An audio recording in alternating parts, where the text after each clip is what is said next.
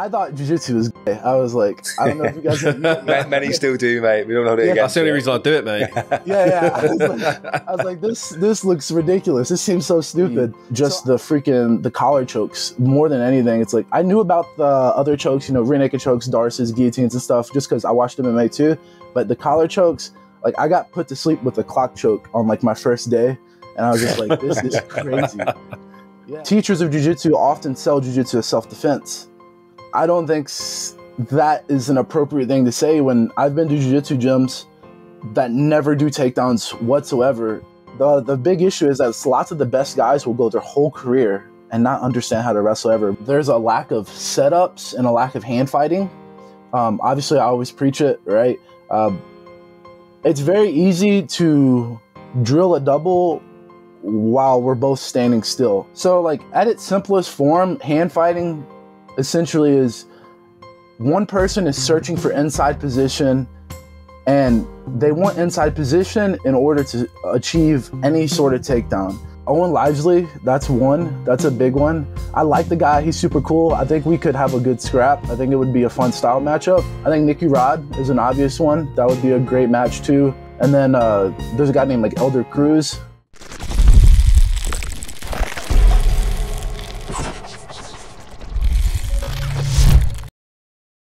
Welcome back to the Everyday Perspective podcast. Please like the video and subscribe to our channel for our weekly episodes. Today's guest is a 3-time national US wrestling champion, professional grappler, Brandon Reed. Brandon, welcome to the Everyday Perspective podcast. How are you? I'm amazing. How are you guys? Yeah, we're good, mate. Thank you. Thanks for coming on and joining us. It's great to chat to people across the pond and get a different perspective on things. One of the first things that we wanted to touch on straight away is obviously the fact you're a 3-time national wrestling champion in the US. In the UK, we don't kind of wrestle through high school. We don't have much of a pedigree in the UK. It's quite a niche thing over here. And through, you know, watching things like MMA and UFC and Jiu Jitsu, we hear terms like NCAA and Division 1. And we nod and agree, and it sounds great, but we don't actually really know what that means. So I was wondering, mate, if you could just firstly explain to us, I guess, how wrestling is structured in the US and what some of those terms mean. Would that be okay? Yeah, of course. Yeah, so it's quite a complex thing because there are 5 or 6 different divisions in college wrestling. So I wrestled in the NAI. There's NAI, D1, D2, D3, JUCO, and like Cali JUCO. So there 6. I'm not the smartest guy in the world. I'm a wrestler, so I couldn't count very well. But there's a lot. For the most part, Division 1 is the top of the top in wrestling as far as what we call All-Americans. So an All-American, if you don't know, is the people who become top 8 in the country at the very end of the year at the national tournament. So all of those divisions have 8 All-Americans. So, yeah. But in Division 1, the All-Americans tend to be the best of the best. So I didn't wrestle Division 1. I wrestled NAI. But regardless of the division you wrestle, they're all pretty good. I think in the U.S., unlike over across the pond, like you said, there's so many damn wrestlers that like they have to separate by division, or it would be impossible to have like one college wrestling season. So, but yeah, I guess that's the easiest way to explain it. I mean, there's probably hundreds of thousands of wrestlers here, so they had to split it up into different divisions, and then Division 1 just by chance ended up becoming like the most well-known one. So when people say like wrestling NCAA D1 wrestler and BJJ, that's I guess that's where like the idea comes from. Yeah, got you. Okay, and obviously, I think you guys, it seems like at school, your sport programs seem great and lots of opportunities to kind of go through school doing various sports. So were you into sort of wrestling at a very young age, or did you pick it up later in life? I started wrestling when I was 13 years old. So I guess I don't know if that's young. I don't know the sports culture over there, but like many of the better wrestlers here started when they were like 4 or 5 years old. I was doing soccer. I was a goalie when I was super young. And then, or I guess you guys call it football. I don't know. Yeah, so that's why I laughed. Yeah, it's football. Yeah, but I didn't like that. I didn't enjoy it. So I quit. And then I tried to play American football didn't really get much traction doing that. And then I got lucky and ran into a wrestling coach when I was 13, and I started it there. But yeah, most guys who end up wrestling in college have like a similar story to me. They basically wrestled it from like the age of 5 to like 13 all the way through college. I don't think you're going to find many people who started late who actually compete at like a quote unquote like high level. There's probably a few exceptions, but there's not many. Yeah. Well, the only other wrestler that we've really spoken to was a British chap called Mike Grundy. He fought in the UFC, a bunch of times. So, and he's from the north of England. I mean, they've got a bit more of a wrestling pedigree there. But again, it's not something you do at school. So it's typically something that you would do outside of school. And it's quite a niche thing. So he was quite fortunate that the part of the country he was from, there were wrestling schools. And he did get into it quite a young age. I think his dad's had done it as a youngster, and now his son also does it from quite a young age as well. But yeah, I mean, typically speaking, in the UK, I think if you were going to do any martial art or combat sport from a young age, probably when we were growing up, it was maybe boxing. And if it was a grappling art, it was almost always judo. I didn't even really know what wrestling was until I watched it on South Park. Yeah. It was wrestling. They wrestle. That's a horrible example. Yeah. Well, that's the first time I realized like there was actually wrestling, if that makes sense, like that type of wrestling. And I think, again, and I'm sure you get this in the States, maybe less so, but in the UK, I think people think of wrestling and they think of WWE. Oh, for sure. They think of professional wrestling. And it's only maybe if they've watched the Olympics that you might have seen actually freestyle and Greco wrestling. Yeah. So tell us a little bit more about the style of wrestling that you do, mate. Is it freestyle? Is it Greco? What do you do?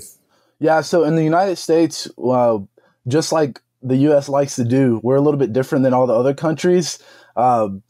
I don't know why. So we do this thing called folk style wrestling, which has this top and bottom position that you don't see in that you don't see in freestyle or Greco.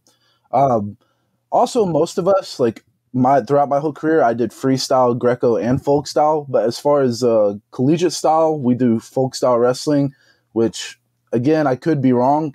We're the only country, or at least we're the only major country that does it.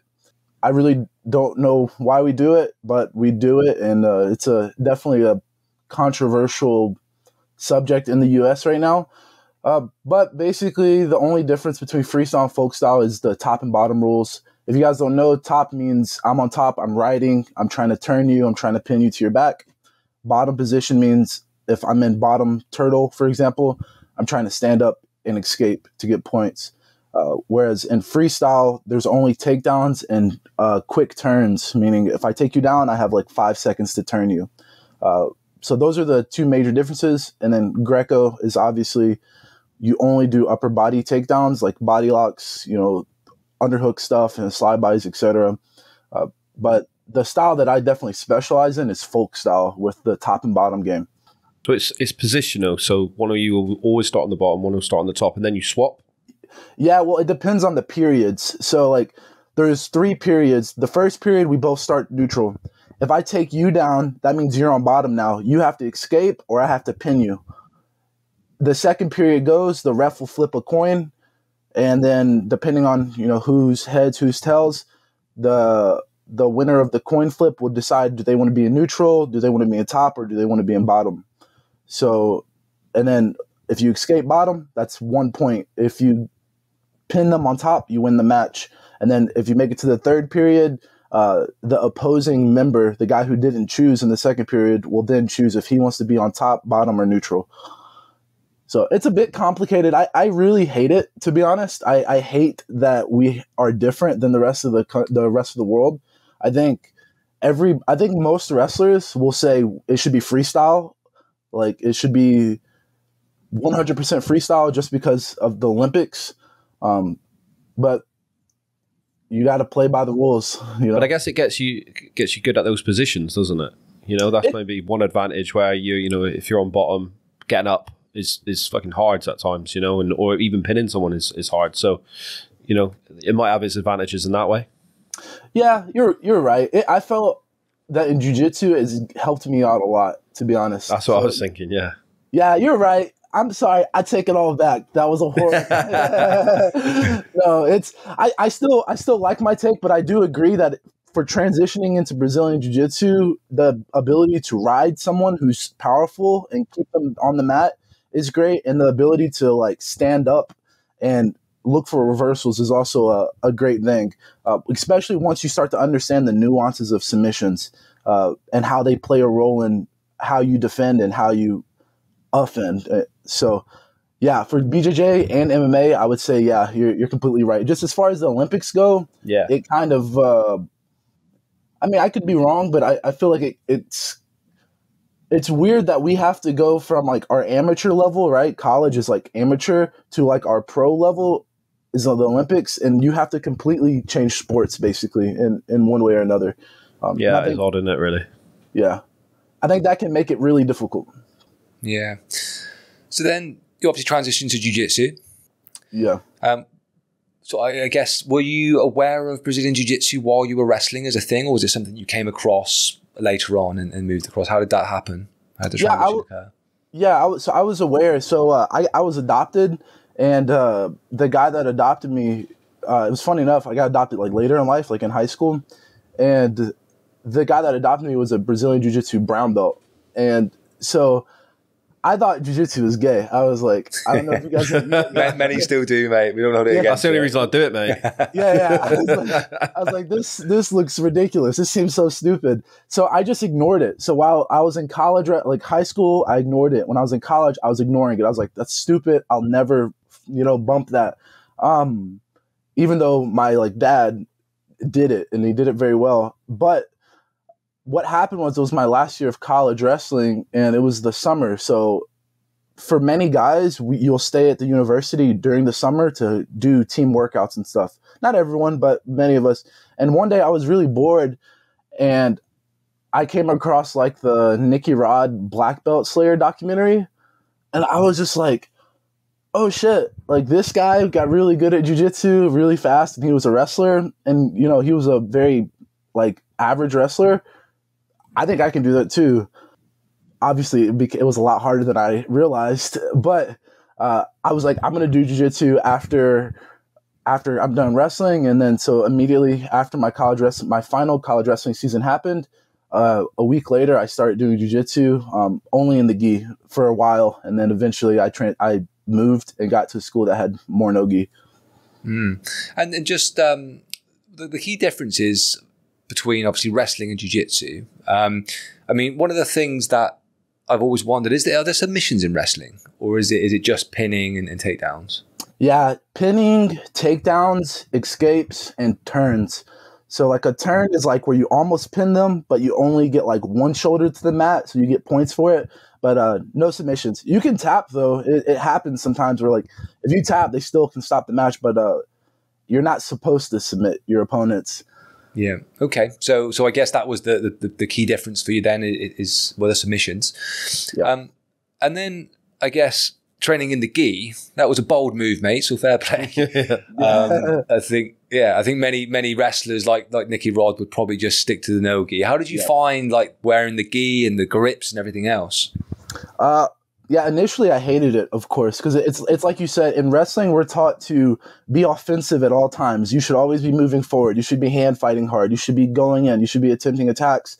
But in the gi, you can't do that. You can't constantly move forward because you're going to get swept, because a 45-year-old man is going to control your lapel, and he's going to sweep you and then submit you if you're pushing in way, way too hard and way too fast. So it was learning that I needed to slow down. I needed to focus on like the small things. Like the biggest transition was learning how to fight like grips in the gi, right? Like, okay, I need to clear the grips before I start to look for these crazy passes. Whereas like with NoGi, I'm glad I started with gi first, because in NoGi, you really can get away with so much athleticism, where in the gi, if you're going against someone who's much more experienced than you, you really can't get away with much just being athletic. So I think it was learning how to slow down and realize I don't need to score in the first 30 seconds. Whereas in a wrestling match, it's like, if you're not looking to score in the first 30 seconds, the ref's going to put his hand up like this and say you're stalling. So that was the biggest difference. And then obviously just the collar chokes more than anything. It's like, I knew about the other chokes, rear naked chokes, Darces, guillotines and stuff, just because I watched MMA too. But the collar chokes, Like I got put to sleep with a clock choke on like my first day, and I was just like, this is crazy. Yeah. And so, the gi was interesting. I'm glad I started it. I don't do it as much anymore just because I've transitioned to where I'm basically competing professionally. So I'm constantly training NoGi now. But my first like year was almost exclusively gi with a couple NoGi sessions like here and there. Yeah, mate, that's fair play, mate, because I got exposed to jiu-jitsu probably in 2007, many years ago. And again, in the UK, it was cage fighting, at best. It was very, bit of this, bit of that. And I didn't put a gi on for about 2 years, and I was exactly the same. When I did, the grips drove me mad. Danny's been training now in jiu-jitsu for about a year and a half. Nice. And he's pretty much ditched the gi already at this point because he just prefers the pace of the no-gi and not having to worry about those grips. The scraps. Yeah, I just prefer it. I just prefer the movement. I just prefer, again, not being fucking held for a minute in a stupid position. It sucks sometimes, man. Yeah, I just hate it, man. You try to do a knee cut and they're just holding onto your lapel and you're just like, fuck, like I've been here for 2.5 minutes. Yeah, I agree. No, it definitely slows it down. It's good for old men like me, mate, but maybe not younger specimens like yourself.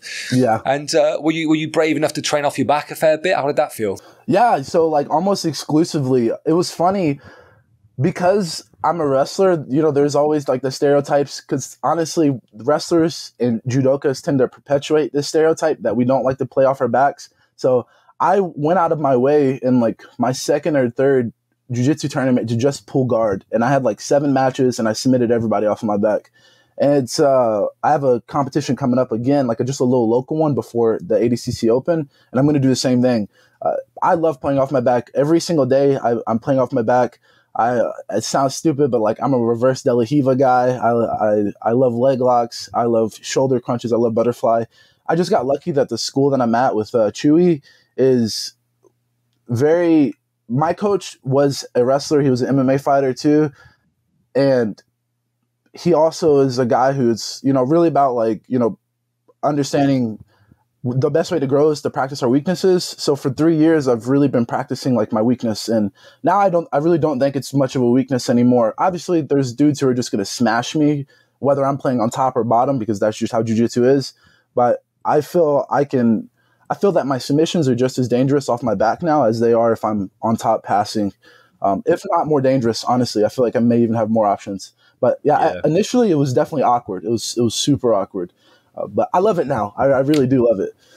Yeah, man, that's awesome. And would you say it was 3 years ago that you made the transition to jiu-jitsu? Yeah, 3 years ago. A little over 3 years now. Yeah. Okay. And are you purple belt now, I think? Is that right?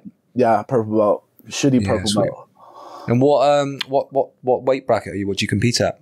99 plus kilos. Yeah, okay. Yeah, the big boys. The big boys. I should compete minus 99. Everyone tells me because I'm like I float around 230 pounds and 240 pounds, like somewhere between there. And minus 99 is like 220-ish, I believe. 220, yeah. Yeah, and so I could compete at the minus 99, but to be honest, I just I don't like to cut weight. I like to eat food, drink beer, and have fun. So it's, I don't know, maybe I'm not disciplined enough to go to minus 99. Who knows? I don't know, mate. Still a lot of time, only 25 in you. Yeah, so. That's it. Yeah. Did you used to cut quite a lot when you were wrestling? No, I got lucky. So the weight classes in college wrestling they're so stupid. There's the 2 weight classes that I had the option to be in were 197 pounds, so anything 197 pounds or below, or 200 to 285 pounds. So that's a crazy gap, right? So my choice was so there was no 220. I had to either wrestle. I either had to cut to 197 pounds from 240 pounds, or just wrestle with like the 285 pounders. So I said, fuck that. I'm wrestling with the 285 pounders. And it was hard because most people think it's going to be easy because like they're bigger and slower. Fuck, dude. Everyone is super strong. Everyone has great hips. So it's like no matter how fast you are, if you don't set your takedowns up perfectly and you don't make people tired, you're never going to take down a good 285 pounder if they know what they're doing. So that was definitely growing pains, because in high school I was wrestling 220, and in college I basically bumped up to where I was wrestling guys like 60 pounds heavier than me. But growing pains for sure. Yeah, man. But, Fuck that. But I guess that must feel nice now in jiu-jitsu, where you've got, I guess, more options with the weight brackets, and you're competing against people your own size now, though, right? Must feel light. Yeah, dude. Every now and then, it's crazy, because even at plus 99, I agree with you. There's not very many people who are super fat, like, or at least when I compete at these bigger tournaments like ADCC trials, even though plus 99 is like quote unquote unlimited, most people that I've competed against are 230, 240, 250. Yeah, they're just muscular. They're just big boys, aren't they? Yeah. Exactly, which I would rather go against like a muscular bodybuilder looking dude than the fucking 290-pound college football player that tend to be in college. So it's nice. The steroids is the bad thing in jiu-jitsu, but like the size is at least a good thing. Yeah, I bet. And it's funny, we had a conversation recently with a sort of nutritionist who's based in the UK, works a lot with jiu-jitsu athletes, and we talked a fair bit about steroids. Is that prevalent in college wrestling as well, or do you not tend to see it so much? You don't see it too much. The reason is because you get tested. So I don't know who the athletic commission hires. I know it's the NCAA. Through all divisions, the NCAA has like a drug testing, randomized drug testing. So I can't speak for everyone else, but like for me, every year that I won nationals, I got drug tested. So I don't know. I can't say that for everyone. Obviously, I can only speak from my experience. But if you pop for something, they'll take away your titles, just the same as like with the Olympics. Whereas like in jiu-jitsu, it's like I know people will say, man, steroids don't make that much of a difference because if your jiu-jitsu is good, blah blah blah blah blah, and I'm just like, okay. Okay, buddy. Yeah, I think the argument that we've always had is it does fucking make a difference, but also the ability to train more and recover more is going to make the difference with technique. So you develop that technique as a result of being able to train at a higher frequency and a higher volume. So it definitely plays a huge role, I think, for sure. Yeah, 100%. Yeah, cool. All right, so coming from a wrestling background then, coming into jiu-jitsu, and I know you mentioned you obviously trained with Chewy, who's got a wrestling background, but again, like you mentioned about judokas joking about wrestlers not, working off their back. Mm-hmm. There's definitely a similar thing, I think, with jiu-jitsu guys pulling guard and bum scooting, right? So yeah.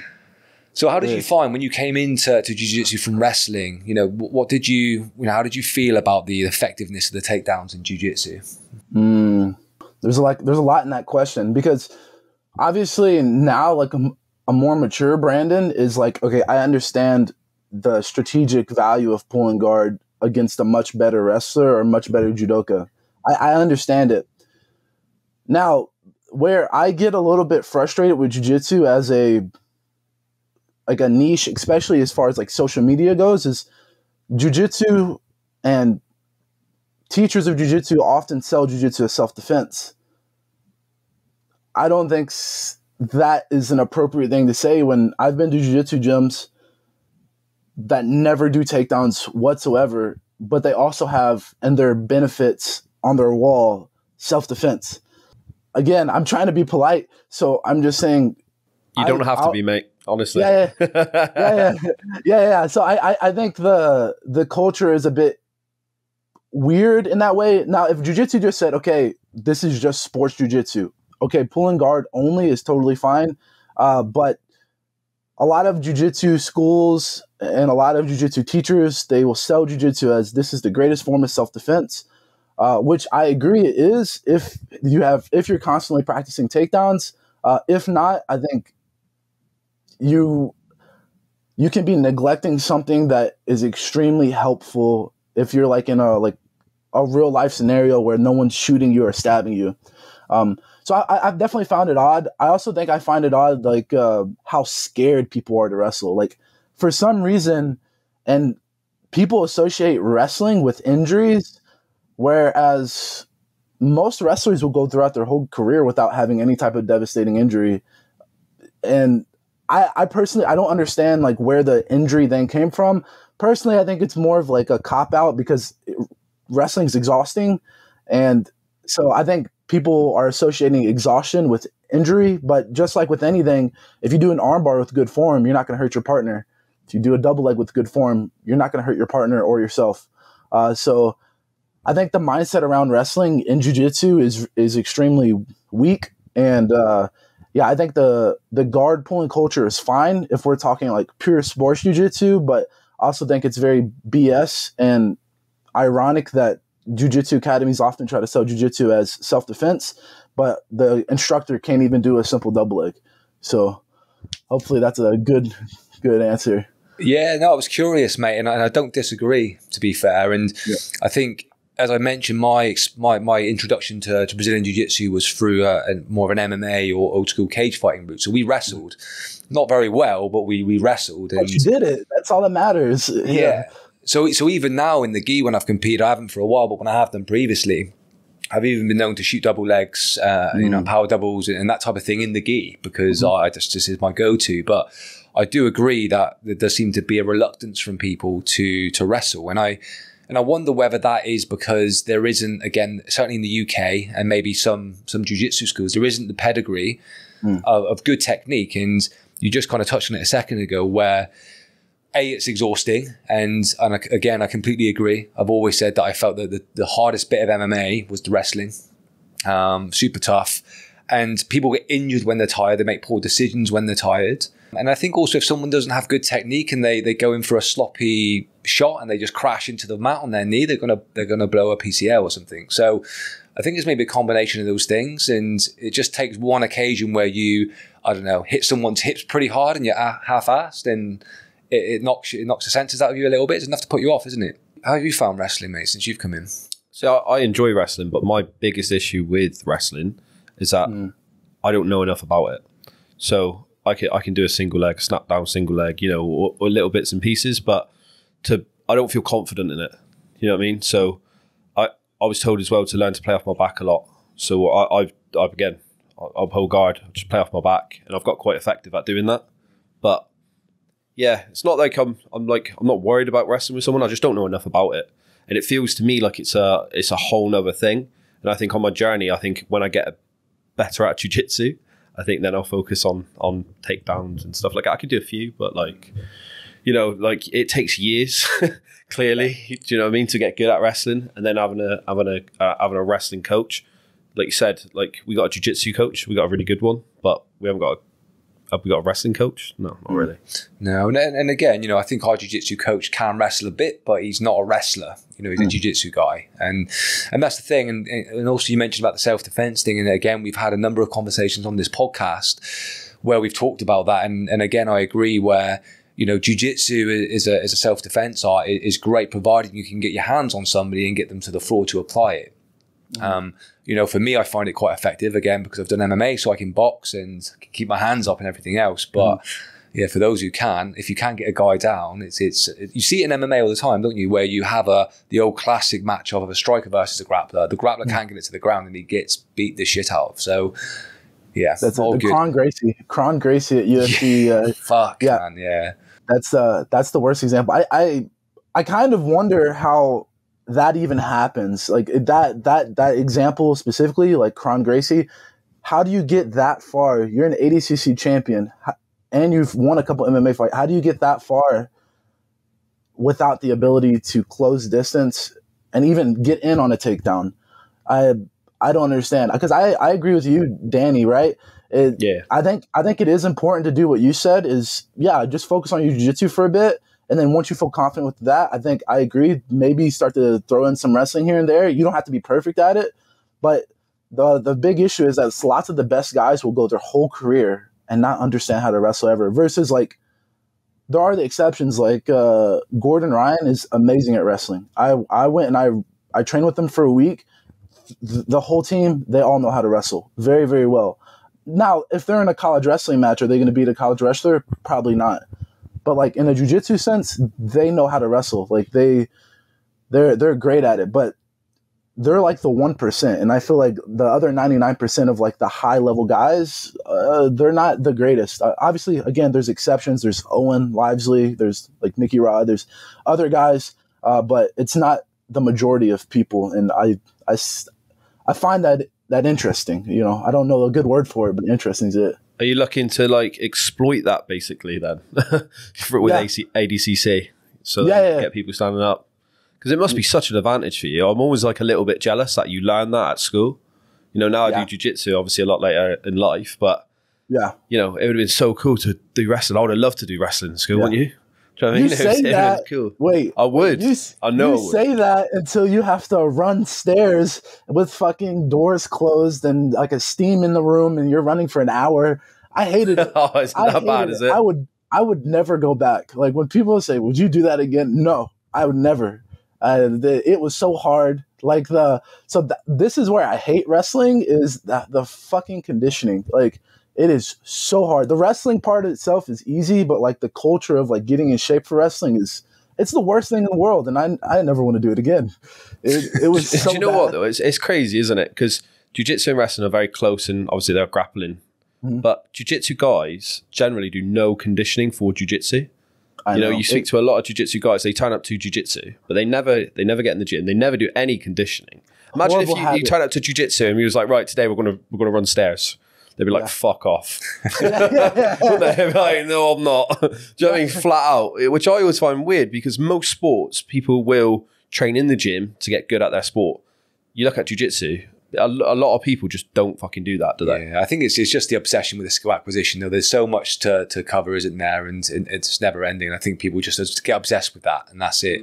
I agree. Going back to the takedowns then, mate. So I guess we've kind of covered it in part there, but when you look at jiu-jitsu practitioners, and obviously you mentioned there's a small percentage that wrestle well, but typically speaking, like in your gym and you know, sort of like local regional competitions, what would you say like the common mistakes that jiu-jitsu players make when they do try and wrestle? What do you see? Where could people make small adjustments to improve? Man, I think lots of jiu-jitsu practitioners, and again, it's not their fault, but there's a lack of setups and a lack of hand fighting. Obviously, I always preach it, right?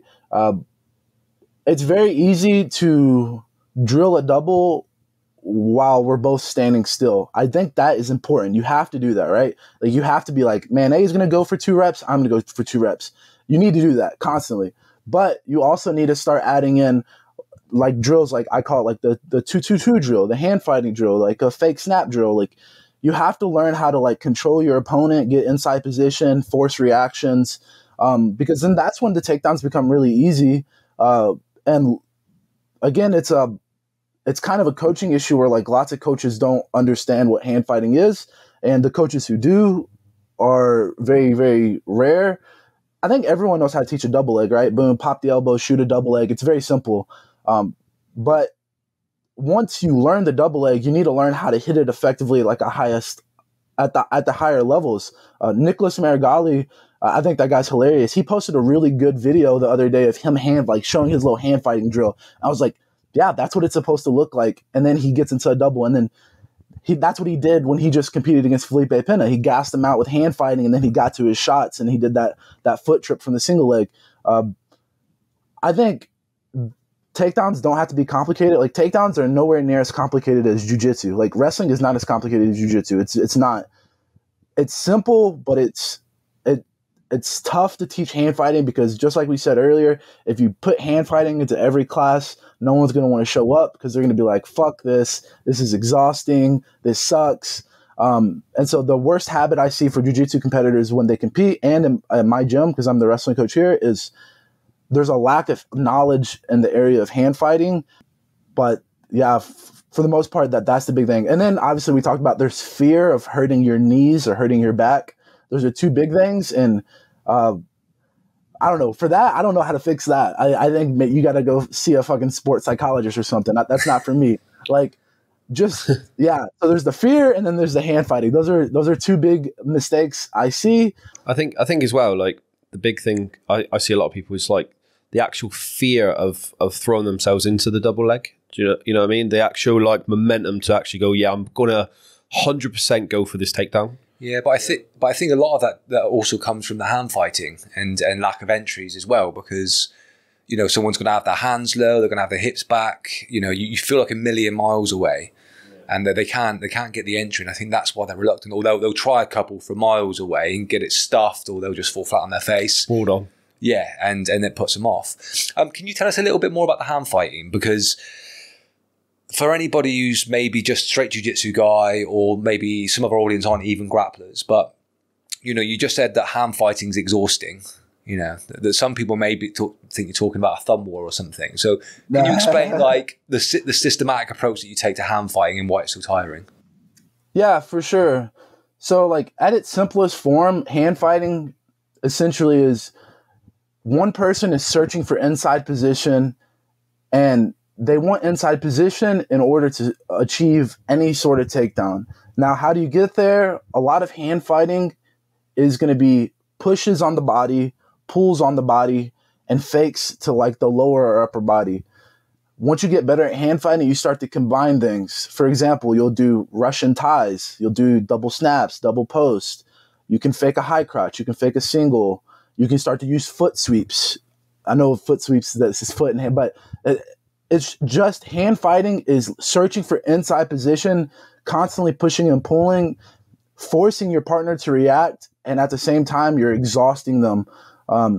This all leads to like the end goal, which is taking your partner down with the lowest effort possible. Like we said earlier, if you don't hand fight, it means you're just shooting from the outside. You can score on people doing that. Jordan Burroughs is very famous for it. But for the average person who's not like a super athlete, it's going to be more likely that you run into scrambles, or even more likely that you run into someone who stuffs your shot with good hips if you don't hand fight. So for me, my goal is to do all the things I said earlier, hand fight hard, exhaust my opponent over a little bit of time.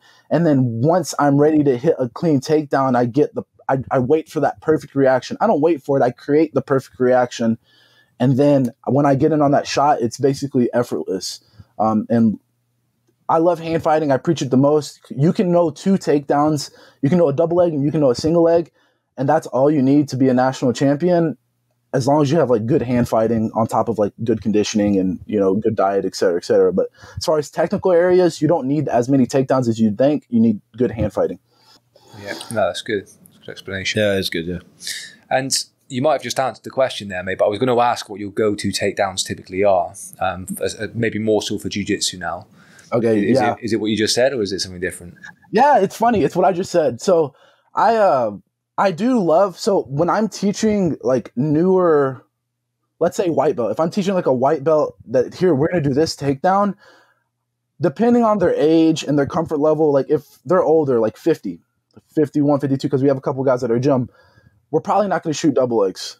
So we're probably going to focus more on like my underhook series, where like we're doing underhooks, we're doing front headlocks, we're doing knee taps, we're doing snatch singles.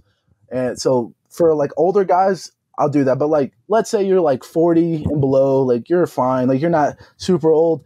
We'll go back to our double legs and single legs, because I love my underhook series. I love the knee tap. I love all that stuff, but it's lower percentage than a double leg or a single leg. So right now, because I'm preparing for a comp, like twice a week, I do like a pretty hard wrestling drill session with some of the guys. And all we're practicing right now is double legs, like just basic hand fight, post double. Just because if you get 2 hands on their legs and you get them going cross-side, they can try to grab your neck, but you can't finish a guillotine if I put you cross-side, right? So I think it's one of the best takedowns for jiu-jitsu, because once you have good form, you get guys cross-side, you also have like a clean takedown in 80cc rule sets, which means you're going to get, I think it's 6 points for the takedown versus 2. So I think the double leg, if you want to compete, is one of the better ones. If you're older, I think it's better to focus on upper body takedowns and foot sweeps. Sadly, I'm not a good guy to talk to about foot sweeps. Owen Livesey, that's one of my favorite guys to watch for that stuff. We've had him on the podcast already. Yeah, he was on a few episodes ago. Yeah, I listened to it. Yeah. He's the man. I think that guy's fucking dope. And But yeah, you watch judokas if you want to learn foot sweeps. But for older people, foot sweeps and upper body ties. For like younger competitors, I would say double legs, single legs. But obviously, like I always say, there's so much nuance to what's the best takedown for jiu-jitsu. I think what's the best takedown for jiu-jitsu relative to your goals is a better way to frame it, if that makes sense. Yeah, no, it's good, mate. And yeah, I think you see a lot of guys as well going for sort of arm drags and looking for the body lock and that type of thing. That seems to be quite a popular approach to takedowns in jiu-jitsu. Is that typically something that you would see a lot of in wrestling? Do you think that's very effective, or again, would you prefer the underhooks and in the legs? I think people specialize in that in wrestling. Like there's guys who like their game is off the arm drag, but again, more or less, I don't think it's like as popular. Again, I think shooting on the legs, especially like in American style wrestling, is a lot more popular than arm drags. But if you look at like the Soviets, et cetera, like the Japanese, like they're really good at these arm drags and stuff. Personally, for me growing up, we didn't do as many arm drags. Of course, I learned a basic arm drag. I have like a little arm drag system, but for the most part, it's that American style hand fight hard, get in on the legs, finish the two. But yeah, but in jiu-jitsu, I think it's great, especially in the gi. I love arm drags in the gi. It's so easy. Whereas in no gi, sometimes there's a lot of slippage, but in the gi, I think that's my favorite takedown. I don't know if I said that yet, but that would answer that question if that's in there. Yeah, no, cool. And then I guess thinking about competition, so you've obviously done a little bit of competing now, and you've got aspirations to continue competing. Mm-hmm. How do you find that the competition sort of set up in jiu-jitsu versus wrestling? And I know it's quite a broad question in regard to jiu-jitsu because you've got everything from IBJJF right through to ADCC, which obviously looks very different. But so far, how do you feel about jiu-jitsu competition versus what you're used to in wrestling?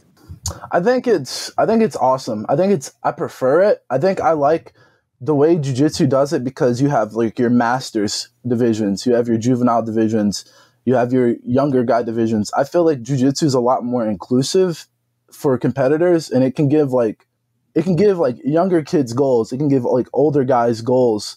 Whereas like with wrestling, you're pretty much fucked after college. Like it's like either you want to compete at the Olympic trials or you're done. Yeah. So I think that's great. Now, as far as like me personally, I think it's so awesome because it feels like I ended my career like on top with wrestling, and then immediately when I got into jiu-jitsu, I got put way down at the bottom again. And I think it's fun. I think it's great because there's this obvious ladder to climb, and I think like in life you have to have goals. And I think jiu-jitsu has reignited like that flame for me, where I'm like, gosh, man, like I'm the shitty guy again, and slowly I'm gonna climb, and I'm gonna take my losses while I climb, but I'm just gonna keep climbing. And jiu-jitsu offers that outlet for me, so I love competition with jiu-jitsu and the way that it's structured. I think IBJF is great. I think ADCC is great. I think sub only is great. I love all of it. I think it's interesting that there are so many different rule sets. I love it. So hopefully that's a good answer. Yeah, that's cool, man. So tell us about your competition sort of record so far then. So you mentioned, I think your first comp, I think you said 7-0 and all subs off your back, which is pretty cool. And then and how have you got on since then? Oh yeah, so I've been competing quite a bit like the past like 3 years. My first run at ADCC trials was a year ago, and I went 1-1 there. Then I won Blue Belt Worlds, and then got second at Purple Belt Worlds because I got DQ'd in the finals of Purple Belt Worlds. I did a reap, and then I just did ADCC trials again, and I won my first 3 matches. I lost in the quarters. So I was pretty proud of that. I beat a couple black belts. I was super happy. I've been working really hard to develop my jiu-jitsu game. The first time I did trials when I went 1-1, I mean, I literally had no idea it was overwhelming. But yeah, so the last competition was just this trials where I made it to the quarters. I got fucking go-go plotted. I didn't even know that was God, I'm so pissed. But other than that, it was a pretty good performance. I'll compete again a couple times, January, February, March, preparing for the next trials. But honestly, I guess I've only competed like probably 10 or 15 times in jiu-jitsu still. Obviously, there's probably 30, 40 matches in that, like 10 or 15. I found it fun. I've lost like 3 or 4 matches in those. and won a bunch too, but no significant wins yet. Purple Belt Worlds was cool. I was happy to make the finals, but it's still relative. It's still fucking Purple Belt, and no one cares about that. So my big goal is place at ADCC trials this year. I know everyone's like, I'm going to win, but my goal is like climbing the ladder, a little step. Let me get on I was one match away from being on the podium this year. So my next goal is get on the podium at trials. And then maybe if I win, that'd be cool as shit. But if I don't, then the next time try to place a little higher, and then the next time maybe win, and just trust in the process, have fun, and, be fearless and compete as much as possible. Those are Yeah, man, that sounds cool. I saw your the very candid video that you did about your trials experience, and I saw the submission, the Gogo Plata. Yeah, I wanted to ask because I wondered whether that was something that you'd even seen before at that point. I never saw it, and it's funny because when I'm in Montreal, I train at a place called 10th Planet Montreal, and they know this guy really well. Obviously, like the 10th Planet people are like really connected, which is hilarious. Like they're like all really connected, and man, I knew what an omoplata was. So I thought initially, he's going to go for an omoplata. He's going to try to go to the side. I'm going to spin out. I had no idea what a go-go plata was. As soon as he grabbed my head, I was just like, fuck, I'm stuck. And it's weird. Everyone's like, man, like what hurt? I was like, well, my shoulder felt like it was getting ripped out, and my, like, I don't know what this is called, but my neck was getting smashed. My throat was getting smashed. And I was just like, of course I'm tapping. It was crazy because, it's every time I get submitted, I keep that in my brain. I'm like, okay, I'm going to work on this a lot. The defense did this a lot. I went back to the 10th Planet people, and I was like, how the fuck do you get out of this? And it's very simple. They're like, just fucking posture up and come. You just stand up, and it's very easy to shake off.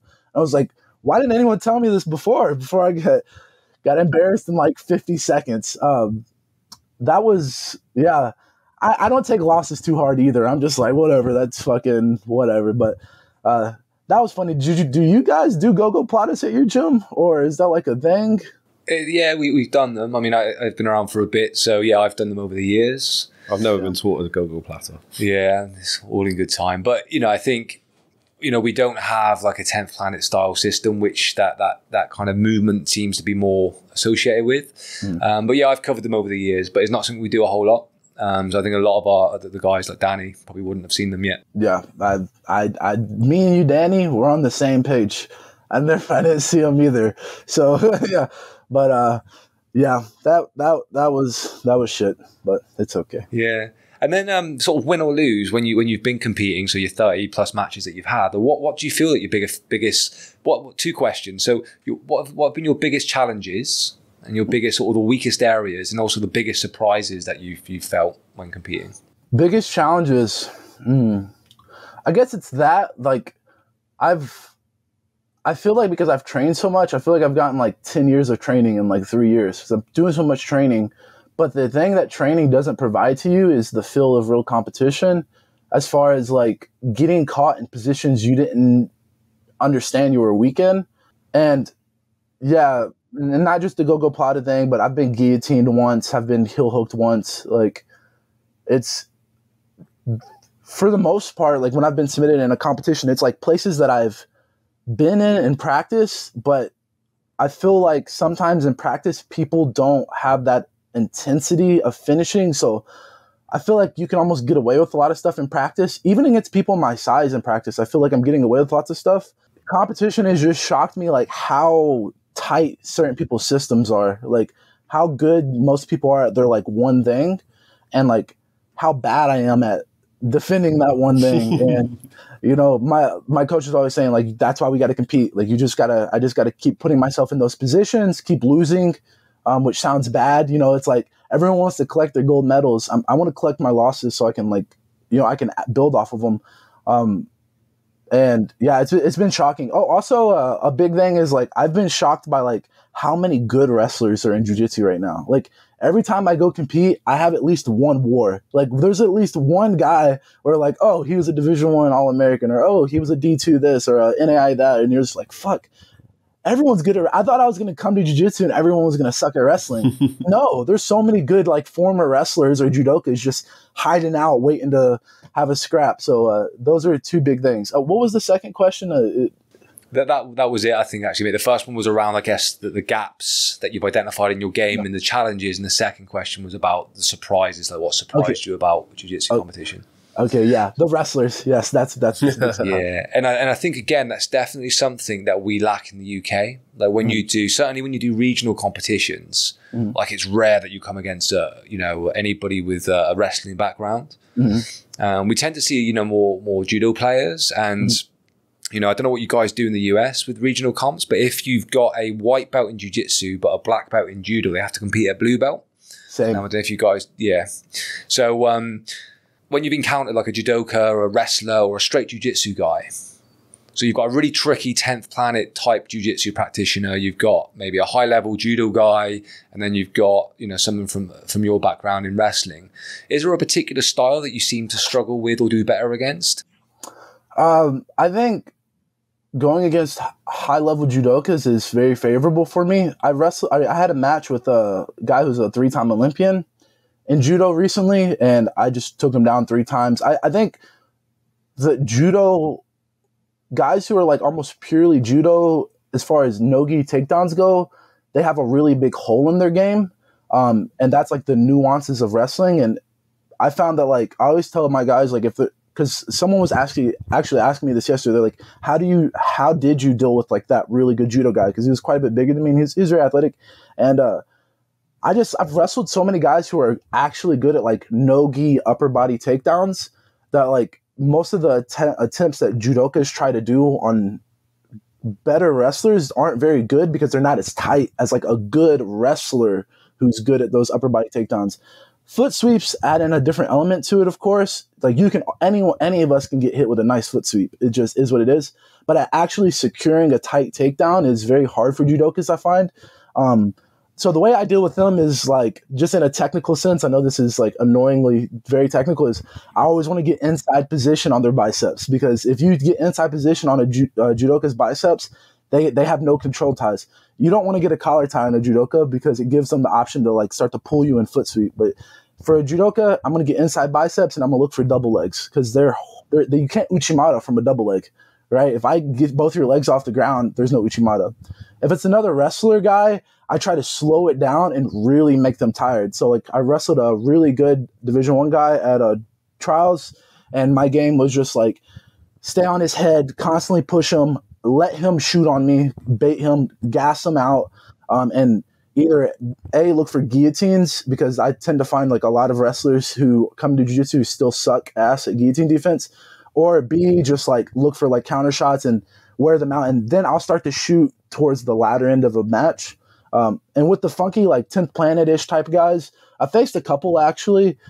It's just loose passing is usually like my idea. Like loose passing, stay away from the legs, and look to like really find my sweet spot when I'm passing. Like doing this thing called like rumble passing is like the word for it now. Like just loose passing, basically lots of leg drags, lots of Toriando passing, hip pins, etc. But you got to approach everybody differently, of course.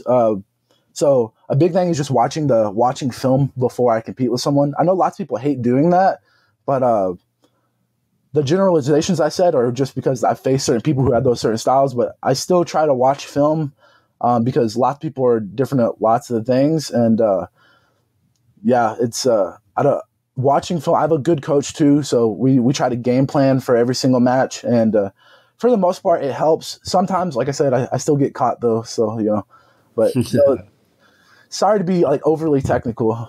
No, mate, it's great. Mate, that's exactly what people want to hear, to be honest with you. Yeah, there's the majority of our audience, mate, are grapplers of some sort. We've just got some that aren't, but no, it's great. So don't shy away from a bit of technical explanation, mate. It's good. It's appreciated. Yeah. And then thinking about your own A game. So if you're looking for the finish, a quick finish, what's your go-to in regard to, I guess, your typical sort of pass? So you get the takedown, and then where'd you go from there to get the finish? Probably, I would say most likely it would be either like my heel hooks have probably been my most, like the most submissions I have been heel hooks and arm bars.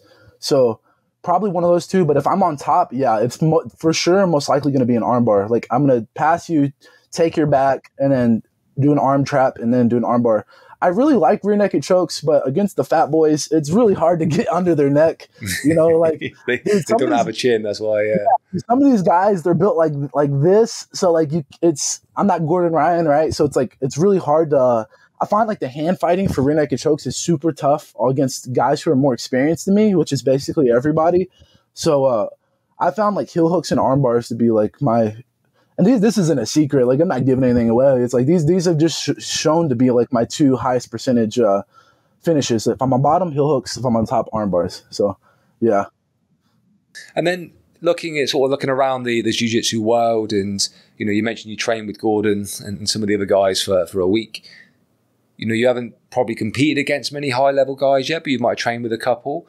Like for you, looking around, like who's the I guess the role model or the idol for you at the moment in regard to jiu-jitsu? I wouldn't say I have an idol. I really enjoy watching lots of guys. A guy that I really like watching is Giancarlo Bodoni. He's a great one. He's a very nice guy in person too. So I think I really like the new wave style in general. I like the way they wrestle. It's very jiu-jitsu specific. I like the way that they push the pace and they constantly submit people. So I think you could name any of the new wave guys, Big Dan, Giancarlo, Luke Griffith, Gordon, any of those guys. I know lots of people don't like them, but like I don't really care about like the politics of either. I've trained with B Team. I really like those guys too. I've trained with New Wave. I really like those guys. But as far as like stylistically, like when I'm watching people, name any of the New Wave people, and those are the guys that like I'm watching for like technical advice or technical notes for sure. Yeah. And how about like a dream matchup? If you could pick, I don't know, 3 people to compete against. I think Owen Livesey, that's one. That's a big one. I like the guy. He's super cool. I think we could have a good scrap. I think it would be a fun style matchup. I think Nicky Rod is an obvious one. Like that would be a great match too. I think he has a really good style. I think I have a very good style match for him too. And then there's a guy named like Elder Cruz. That's another guy. He just won Black Belt Worlds at I guess like minus 99 kilograms. All 3 of those guys are guys who are gonna like stand up and wrestle. Well, Nicky Rod pulls guard and wrestles up, but those guys are like guys that I think I have a winnable match against. As far as like, I don't think any of the 3 are like the highest percentage submission artists, but they're fun, scrappy wrestling matches. Like, I can play in my world a bit with those 3 guys. Whereas like some people want to hear like Gordon or something. No, Gordon would fuck me up. Right. So it's like, I want a guy who's not the best at submissions, but is going to do a scrappy, like wrestling type match. Win or lose, I don't know if I'd beat any of those guys, but like I also think I have a very good style for any of those 3 guys, and those are like big matches that would come with some big wins. So hopefully in the future I could get a match with any of those guys. Like I think Owen would be the fun one. It would be the funnest one. I just love that guy's style. I love watching him, and I wouldn't pull guard, and I think we'd both take each other down a couple times. So I think that has to be my number 1 for sure. Yeah, we'll let him know, mate. See if we can set it up for you. Let him know. That'd be a fun one to watch for sure. Get Grapple Fest. Get Grapple Fest on. Yeah. We'll just get all the guests. I said this to Paul. After a year or 2, we should get all the guests together somewhere and just let them all scrap it out. I'm down. That would be awesome. We've had some class guests on, so like we could do that after a couple of years. Just arrange a camp for a week. Well. Yeah, I was like, I might not do so well, but You may not, mate. I'm a white belt. Fucking hell, I'll be dead. Yeah, and I'm old, mate. Don't forget. So I'd probably just turn into dust. Yeah. But yeah, definitely Owen. I think that's the number 1 match. I think people would love to see that match too. I think again, it would be a match where neither one of us are going to hold back, and we're gonna like it'd probably be fireworks. Like I said, I'd probably get foot swept a couple times. He'd probably get double legged a couple times.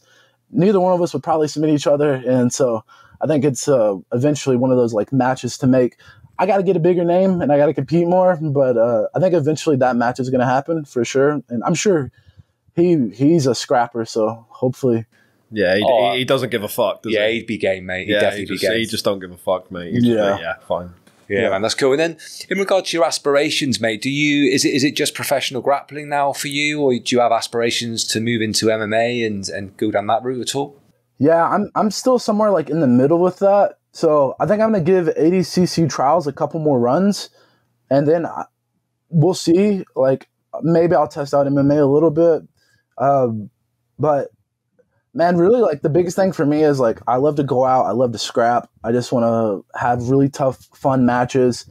And I love working on my business. So, like, I always tell people, like, even in college, I was like this. Like, I'm more than a wrestler. Like, that's, like, my whole motto. So I'm more than jiu-jitsu, too. So it's, like, for me, it's, like, I love my business. I love teaching. I love doing instructionals. I love email writing, et cetera, et cetera. So, like, that's where I want to be. I want to be a world champion at those things.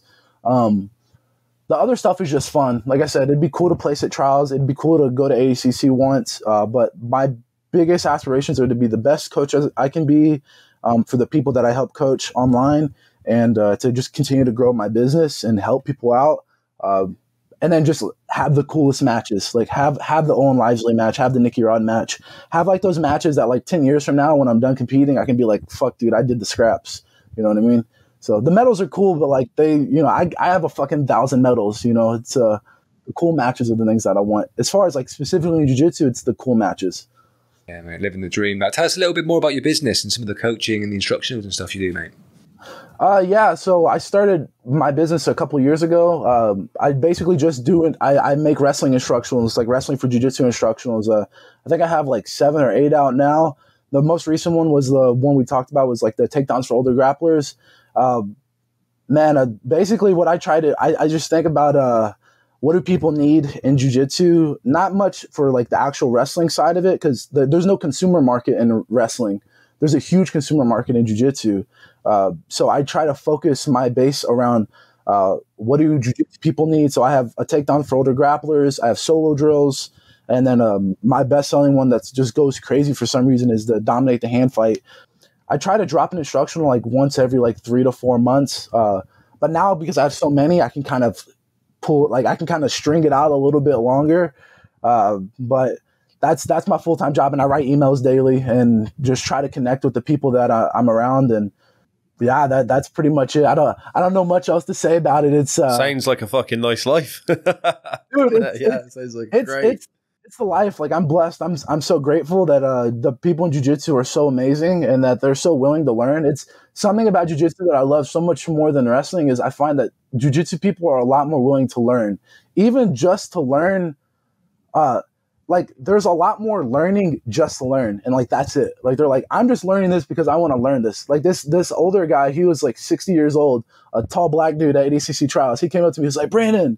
I was like, hi, do I know you? He was like, no, but I know you. He was like, I'm 60 years old. I had like an ACL surgery, and I got your instructional, and I've been doing this. I've been working on these wrestling moves for like weeks, blah, blah, blah. And I was like, oh, dude, that's awesome. He's like just there to watch his son compete.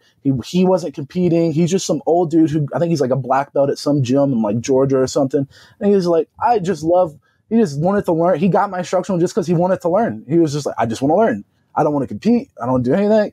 And it's, I'm so grateful for my job because I'm so grateful for jiu-jitsu. I'm so grateful for my job. I'm so grateful for all my interactions with people because there's just so many people in this community who just want to learn, and they don't give a fuck about competing. They don't care if you're an ADCC champion. They don't care if you won this or that. They're like, I like you. You're a cool guy.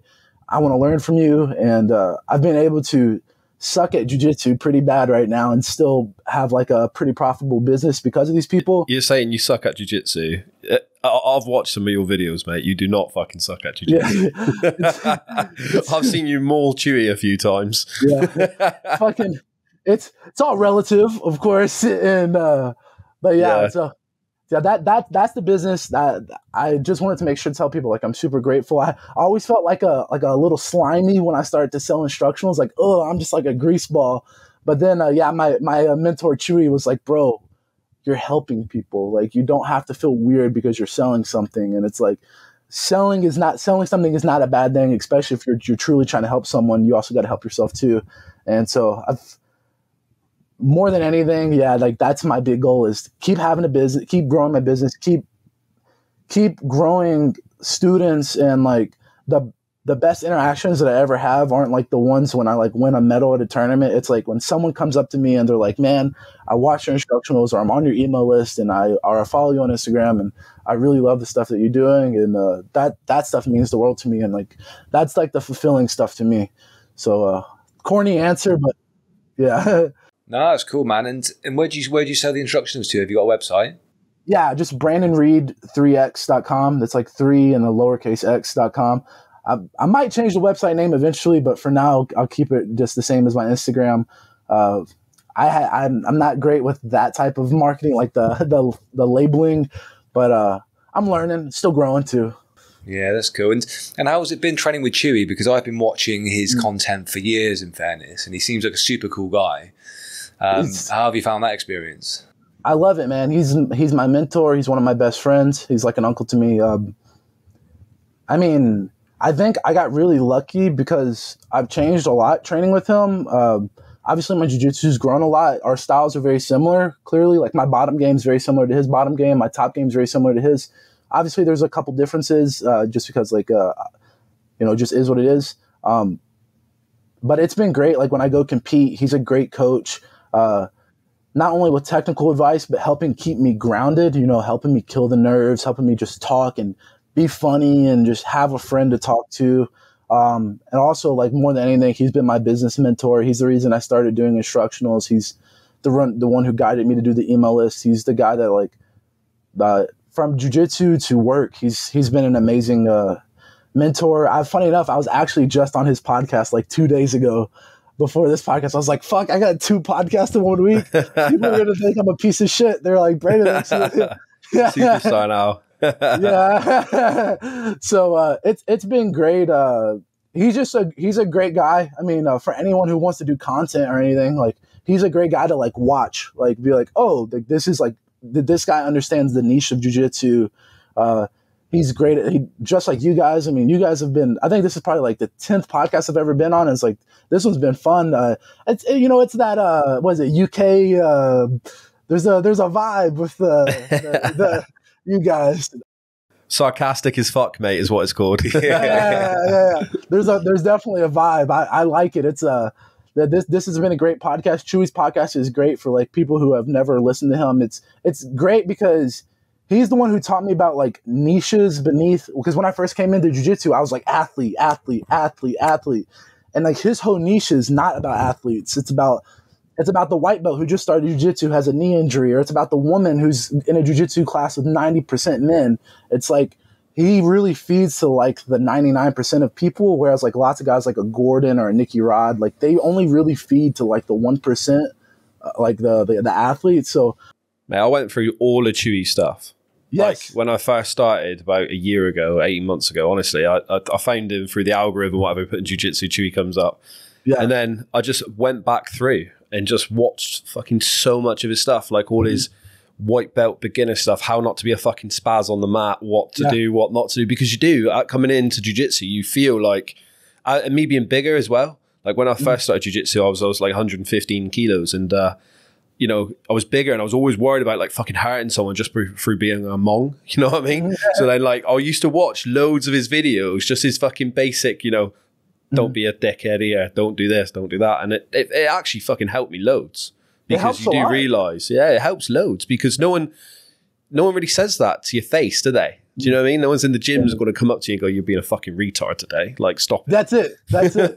That's it. It's hilarious. That's exactly it. I always thought, I remember I told Chewy, I thought it was cringy. I used to be like, when I first met him, I was like, oh, your YouTube videos are cringy. Like, but then it's like now I'm the one who I edit his YouTube videos. I'm the one who posts his YouTube videos. Like I do all of his back end social media stuff now, on the side for work.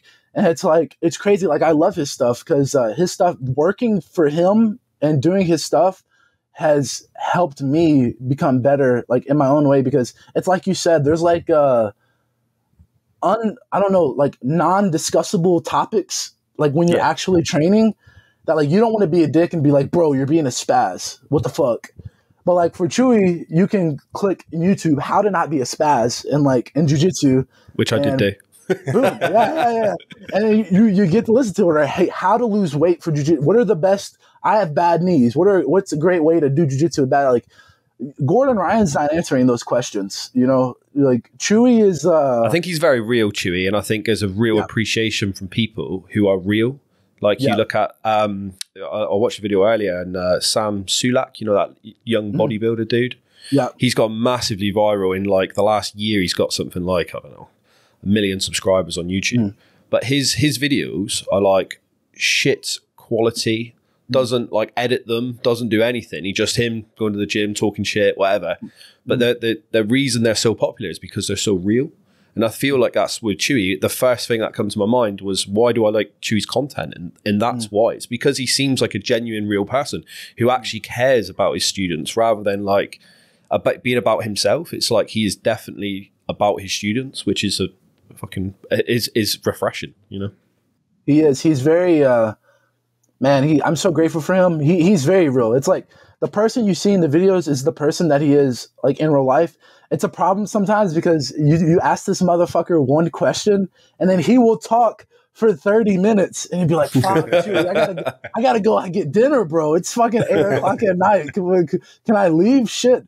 But he's very helpful. He's a very empathetic, maybe that's the word, person. And he's just a great guy, and I think that's why our gym has so many members. Like, I think we have like 400 plus members, and we always have visitors. Like, every day there's like some random person who's driving through because of work, and they're like, I'm going to go to meet Chewy. I'm going to go see Chewy. I want to take a picture with Chewy. And it's like, he's not this superstar. He's not the greatest jiu-jitsu athlete in the world, but he's like you said, he's real. And that's like why I said, like, I'm more than the competition and stuff, because he taught me that you don't have to be an ADCC champion to have a successful business and to help people. You can be this guy who's tough, but like no one really gives a fuck about your results. They just care that you care about them. And so like that's the model that I try to follow. And I think Chewy's been a great inspiration for that part of my life.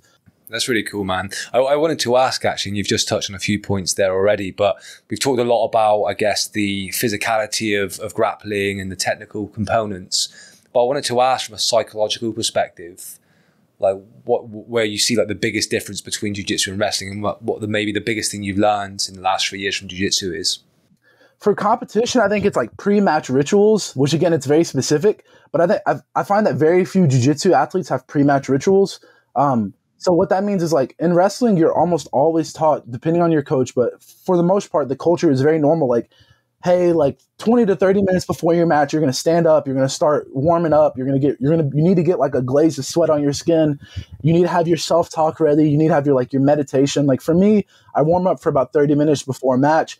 I do my 10 deep breaths before a match, and I have my mantra right before I step on. So it's like, I learned how to get loose and get into the zone before every match.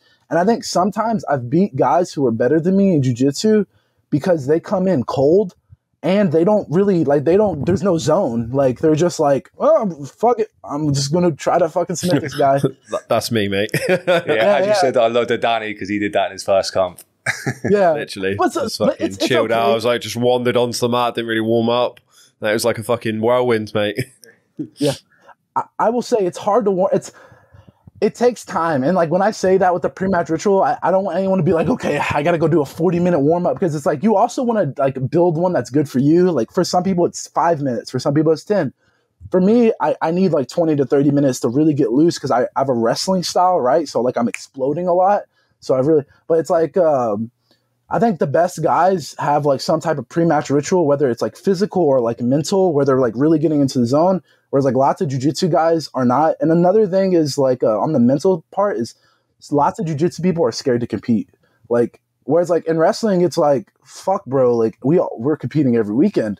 Like no one gives a fuck if you have a loss. Like you can still win a national title with 10 losses on your record, right? Like that's just the normal. It happens all the time. Like you have, let's say you have 40 matches in one season, and then let's say you're 30-10 going into the finals of nationals. You could still win, and no one gives a fuck that you lost 10 matches before that. But like lots of jiu-jitsu people, I find, like really want to hold on to that. Like they went and won IBJJF Worlds at blue belt, and now they're like putting world champ in their bio, and they're like, I gotta hold, like I compete like once ever, like, and then I'm done. But it's like, I think there's like this mental thing, like with wrestling, it's like we expect to lose, but like the more you compete, the higher chances are that you're eventually going to win.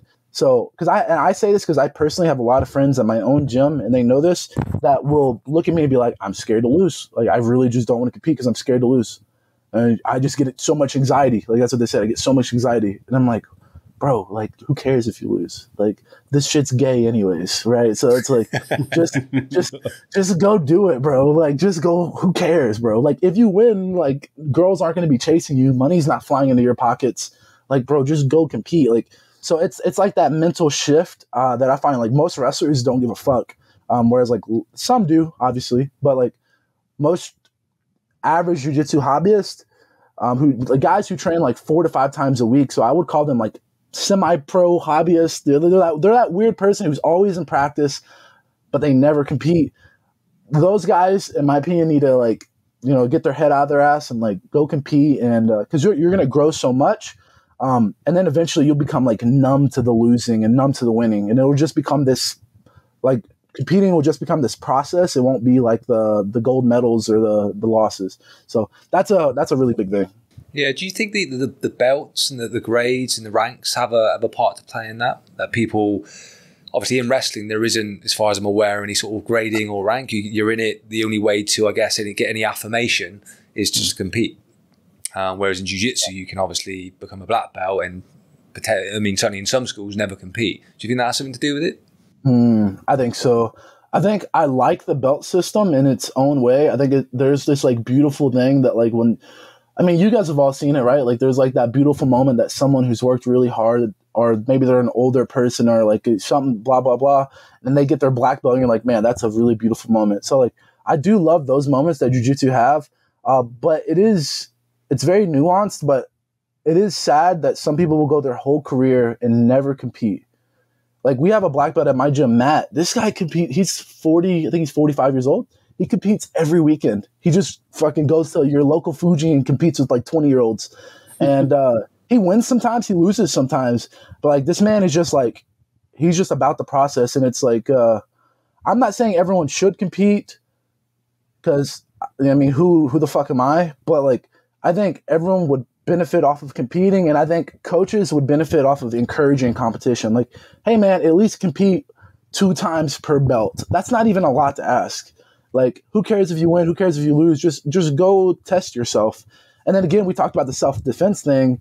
It's like, jiu-jitsu matches aren't real self-defense situations, but you get that practice of, like, this guy wants to beat me, I want to beat him, we're not friends most of the time.